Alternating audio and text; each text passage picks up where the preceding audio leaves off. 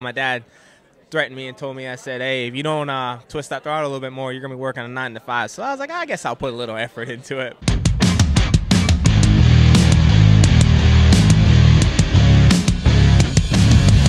The great thing about this interview is Malcolm Stewart has no idea of the history that I have with his older brother, James Stewart. James Stewart, a veteran of the Freak Nation. A lot of people don't know that Speed Freaks were your very first professional interview, right?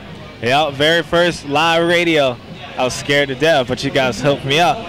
It was hard hanging out with freaks in there. Your brother came into Speed Freaks pits 22, 23 years ago when he was 16 years old, and you were this little rugrat running around trying to figure out what the hell you wanted to do. Now I'm jamming a microphone in front of your face. I don't know who's more impressed about being able to put a mic in front of your face or the fact that you're still around doing this. Facts. Yeah, you know, with me, it was when I was growing up watching my brother, I didn't care about racing. I love riding a motorcycle, but I didn't really care about racing until my dad threatened me and told me, I said, hey, if you don't twist that throttle a little bit more, you're going to be working a 9 to 5. So I was like, I guess I'll put a little effort into it. But no, it's just good for me. Good for me to be back here. You know, I got taken out of the season injury last year, and I kind of felt like that was, I didn't know where I was going to be. It was a 2-year, my 2-year contract was ended. So thankfully I was able to lock in a deal with Husqvarna for re-up on that one. And they just told me, hey, just get to work somewhere in October. And we kind of started doing work from there, and here we are, you know. So again, I'm just glad to be back here and racing, and I guess for me, being a little bit, I felt like a little bit of an underdog. Like, you know, I didn't race that. I obviously didn't. I missed a whole year pretty much of racing, right? So it's going to take a little bit for me to get back going, but I'm more relaxed, excited. I felt like last year I had a little bit of pressure on me where you had to do it.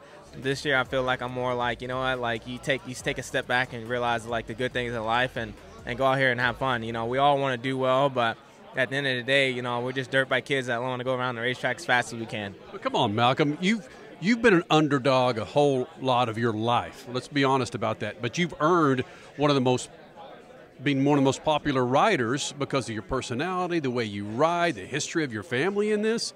It's significant for what you've achieved so far, even without all these championships. Yeah, I mean, again, for me, it's awesome. I know I sit back and think about it, and I'm appreciate it more and more once ever I actually really hang the boots up. But yeah, I've been that guy, an underdog, where people don't expect anything from me, and you know, usually I perform the best when my back's against the wall. So I consider myself like that this year, and I'm just gonna go out here and have fun and enjoy it, man. It's a long series. We got 31 races to do this, so take it race by race and have fun with it. All right, it was disappointing as hell to get you off that bike last year, but I will say this: Salt Lake City 2022, myself, Crasher with Speed Freaks, we were there at Salt Lake. To hear the crowd get behind you, to race to race up front, to try and race for that race win, really showed me how popular you are with people. What the hell is it? Honestly, I don't know. I have no idea. I'm just thankful. I'm one of the guys in the fans that people love to be around, and something about my personality fans feel like they can relate to, and I'm just thankful. But that's a big deal. Being able to relate to the fans, especially with your personality. You could sell 1 million bikes with your personality and finish at the back of the field. I know. I don't know. I'm just smooth with it, I guess. I don't know. Something about fans. They just love to, you know, to be around me, and I enjoy that. Maybe it's something to do with me fishing. Who knows? I don't know. But I just love I love my fans, and they're the biggest reason why I'm still here. Talk about that. They are. You hear riders talk about it all the time. About it's for the fans. It's for the fans. But I believe you.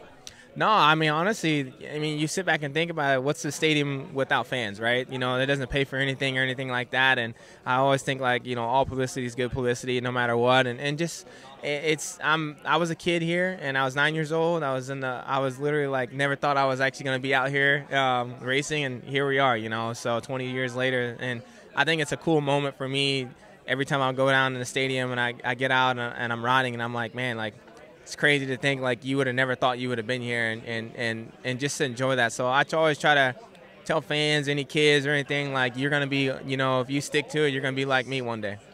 Do you recall Las Vegas, Big James, your older brother, winning that championship? It was such an emotional moment. I don't remember where you were at the moment, but I hugged your dad. I hugged James, it was such a magical moment to have an African-American go out there and kick some ass, win a championship. Where were you at that time? I don't even. I don't really remember, but I mean, I remember being there 100%.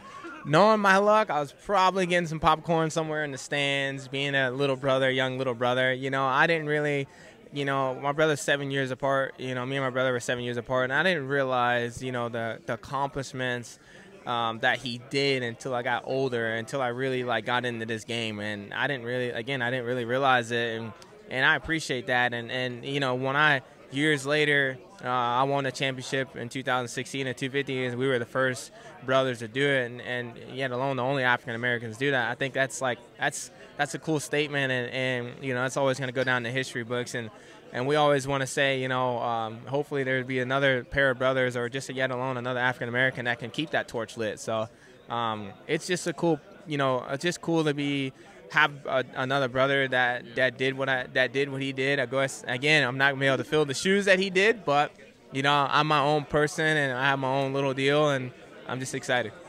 All right, last question. Who do you not listen to more? Not listen to more for advice, your older brother or your old man?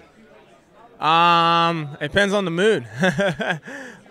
You know, of course, I listen to my dad. I listen to my brother. You know, they only want the best for me. So, I mean, there's nothing worse than coming off the track and you know you're already bummed out, and the first thing they ask you is like, "What the hell were you doing out there?" And that's just a trigger word at anybody.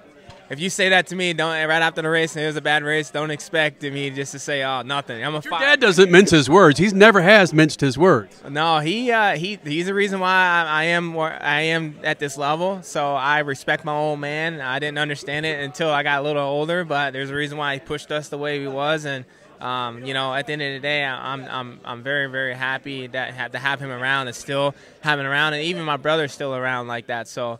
Again, you know, those little words, it will trigger you. But, yeah, I guess at the end of the day, it depends on what mood I am. Dude, you're a lot of fun. Thanks for doing this, man. Appreciate it. Thank you.